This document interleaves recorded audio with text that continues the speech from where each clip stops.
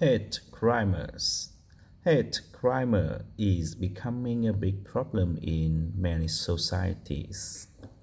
You would think that in the 21st century, we'd all respect each other with all the communications we have and with globalization.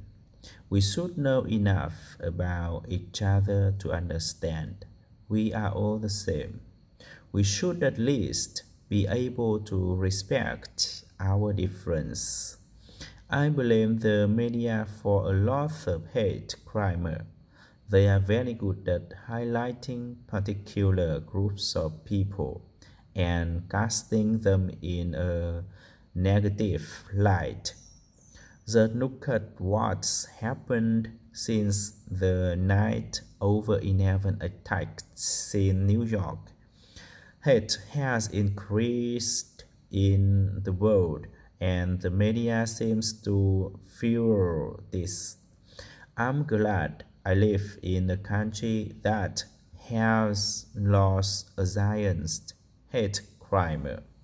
They don't always work, but at least it's better than in most countries.